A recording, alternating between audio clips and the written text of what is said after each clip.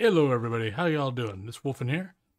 Today's podcast is going to be about basically talking about talking about horror games and horror movies, and basically, why we don't seem to see a whole lot of either. I mean, we see plenty, but not as much as like mainstream stuff. I mean, horror has always been a niche thing.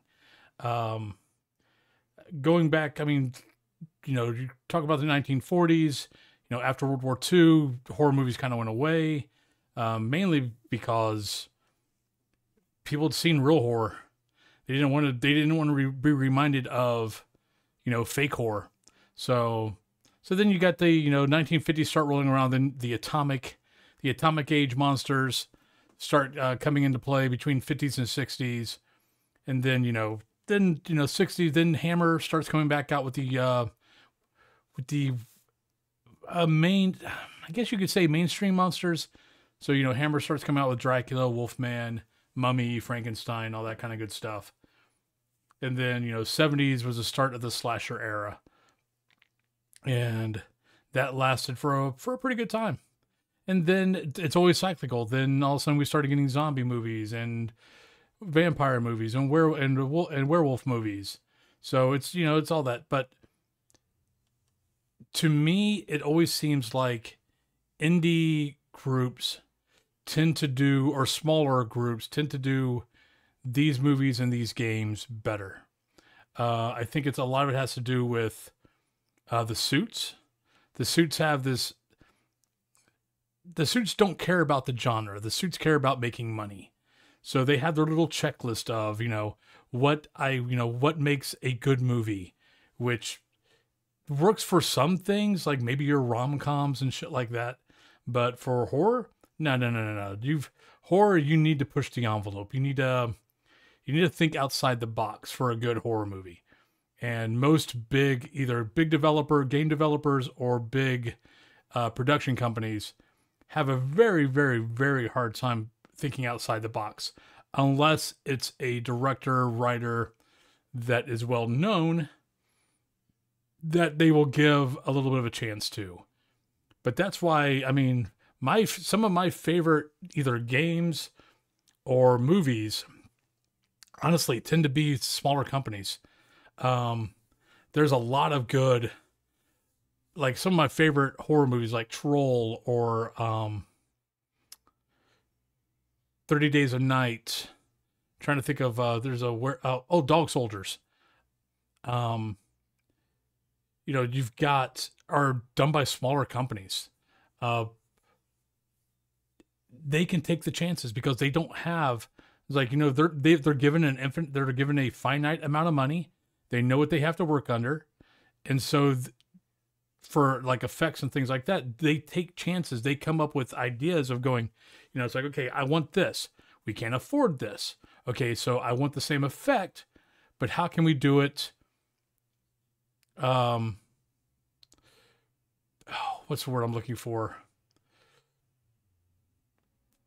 Normal effects, not CGI, but classic effects.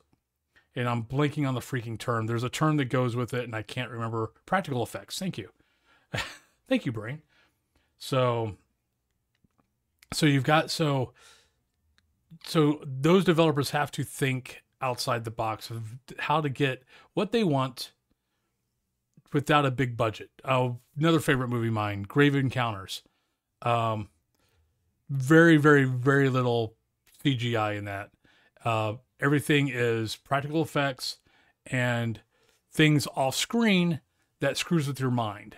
And we all know the mind will fill in the blanks. And usually what the mind fills in is way worse than anything that they can put on screen. So, but it was things like that as far as movies go, horror games, honestly, horror games are about the same thing.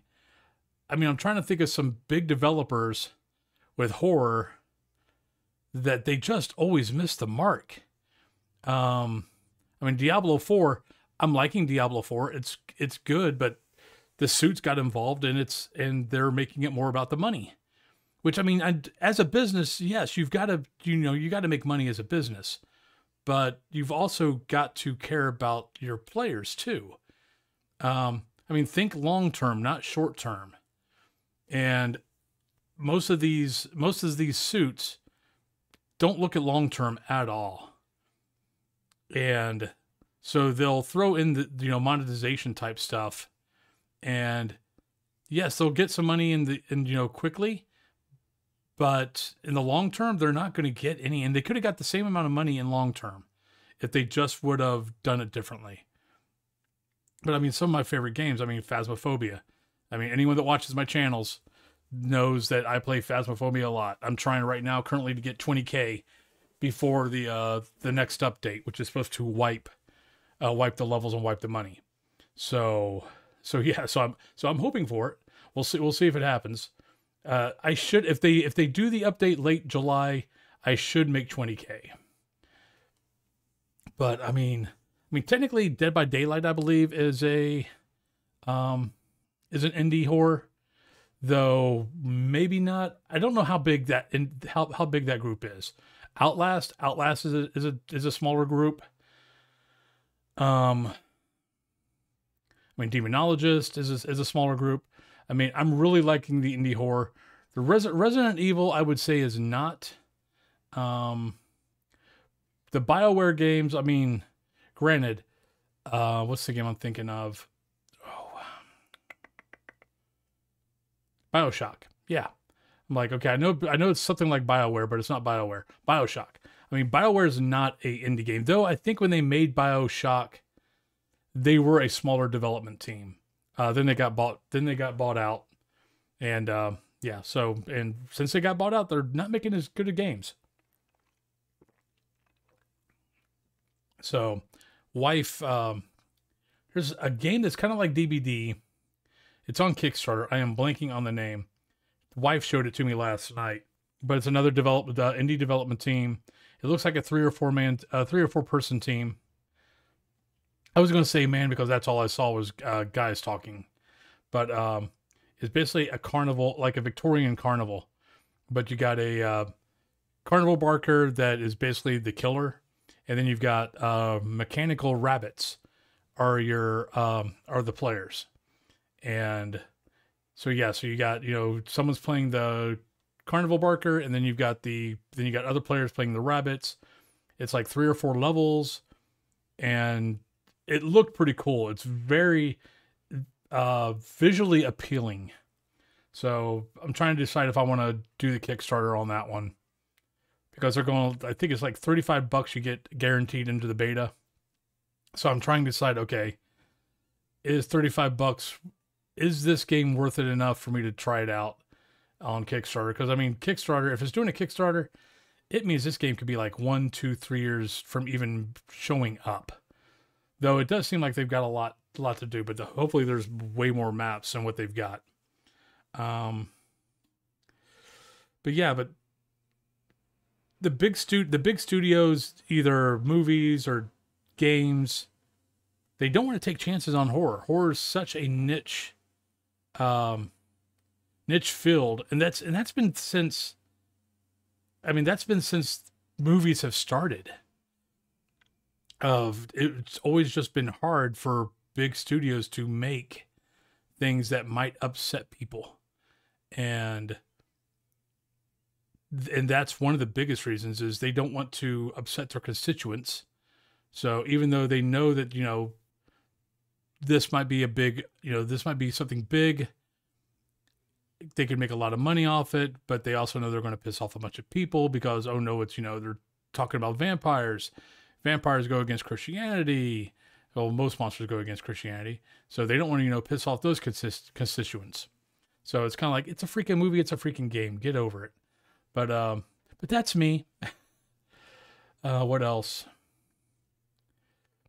I mean, as far as I'm concerned, my own opinion, I trust an indie game, an indie movie way more than I do a big budget production company or development team.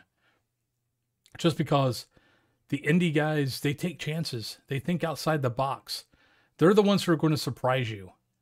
Not the big ones. The big guys play it safe. They're not going to take that chance that's going to wow you.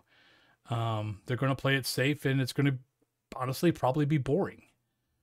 And they're probably going to end up telling whoever's developing it for them, they're going to rush it.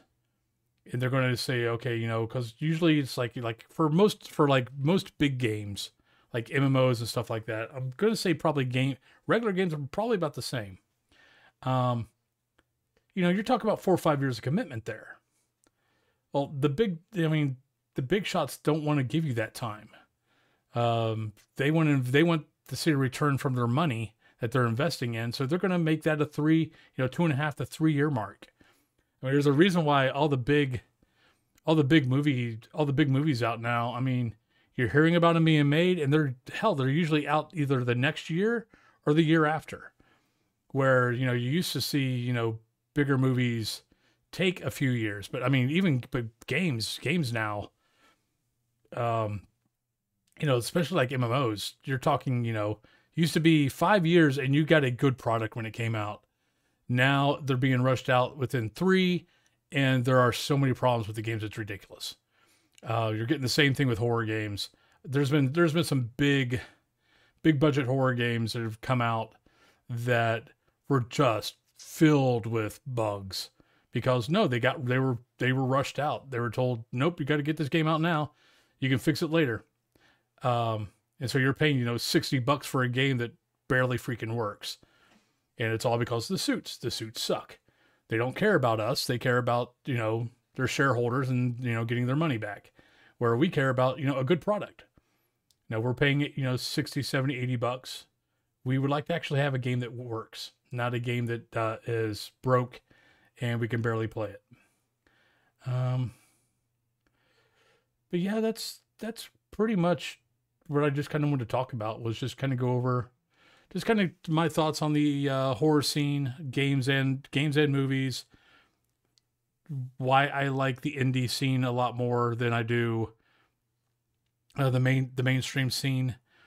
And in a nutshell, it's they take chances.